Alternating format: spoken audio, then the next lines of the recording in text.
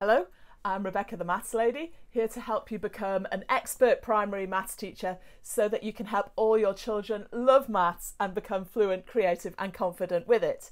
This video is all about problem solving age 6 to 7. In this video, I'm going to explain what I mean by problem solving. I'll take you through some problems so you can start to imagine how they're going to work in practice, and I'll show you some places you can find some great problems for your students to solve. Right, let's get started by explaining what I mean by problem solving. And I'm going to start off by saying what I'm not covering.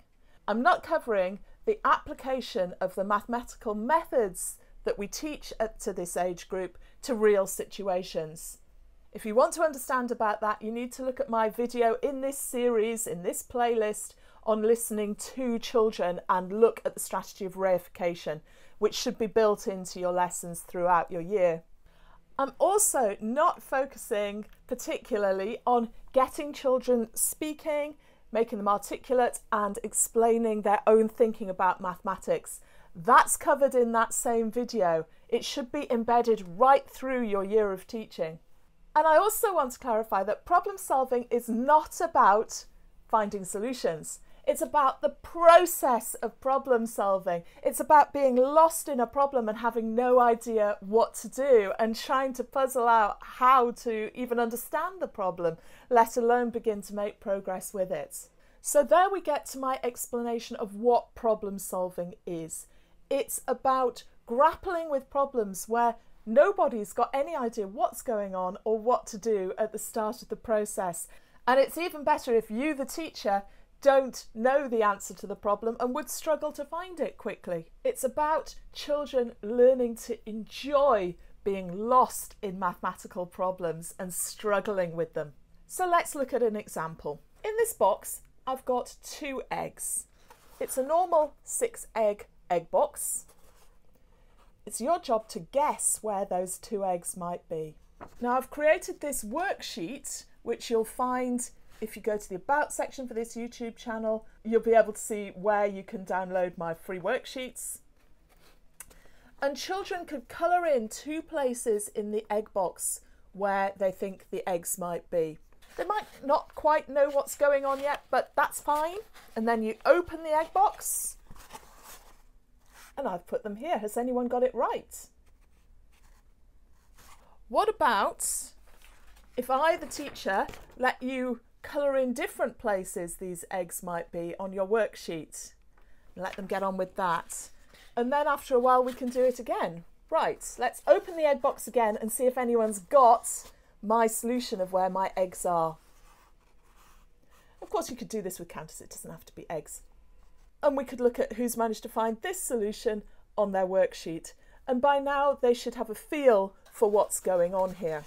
And then we can set them the challenge in groups. We can give them piles of these worksheets in pairs or 3s or 4s. Can they try and find every possible solution so they can be sure that they'll have a winning diagram if I open this egg box again? Can they work systematically? How many solutions are there?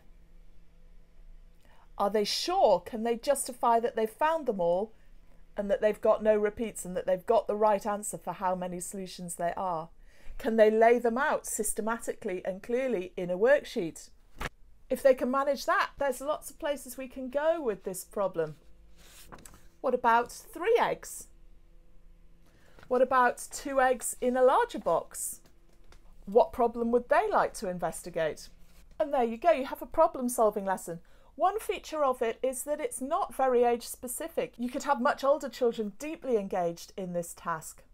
But as we work with older children later on, we'll want to set up specific stages of problem solving processes so they learn to be consciously aware of the different strategies they're applying. At age 6 to 7, it's much more organic than that. We can talk about working systematically. We can try to get them to unpack their thinking and start to develop strategies. And that's pretty much it. That's all we're looking for, and the joy of being lost in a mathematical problem. Another classic problem, if you have Cuisenaire rods, is making trains.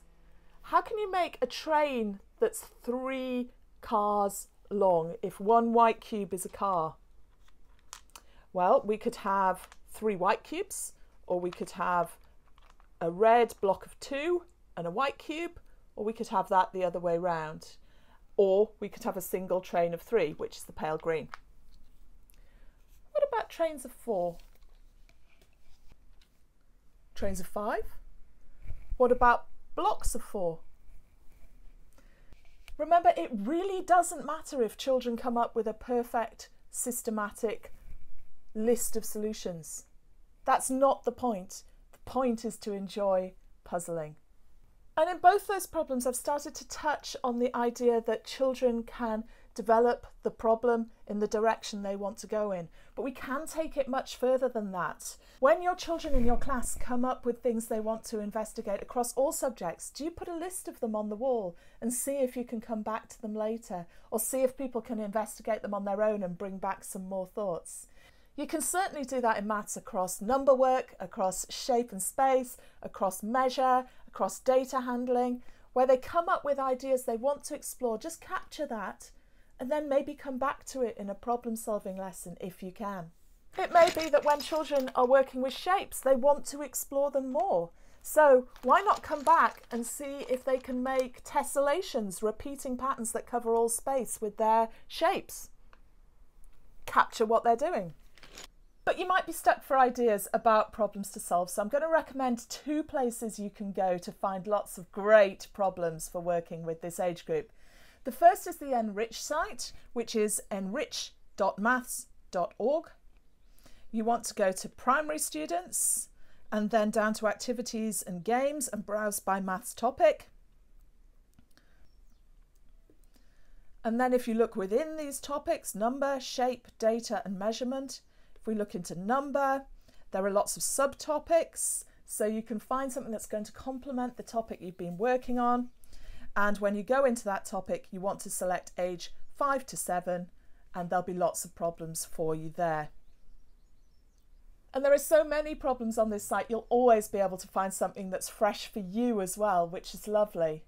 Some of the problems are a bit closed. Sometimes you've got a 1 to 100 number square in bits and you've just got to put them together to complete the square. There's nothing wrong with doing problems like that, but it's really important to do some work with problems where no one's got a clue what's going on. And there are plenty of those as well on the Enrich site. The other resource I want to recommend is Gareth Metcalf's new IC problem solving book for this age group.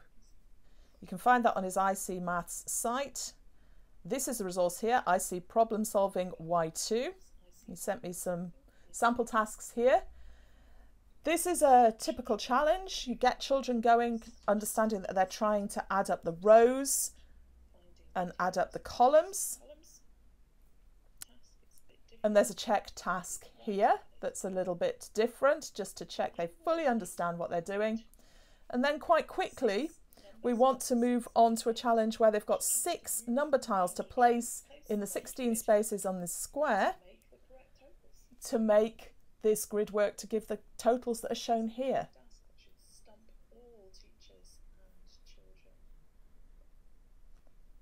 It's a really tricky challenge that teachers are likely to struggle with as well as children. And then there are some extension challenges just in case anyone manages to solve it.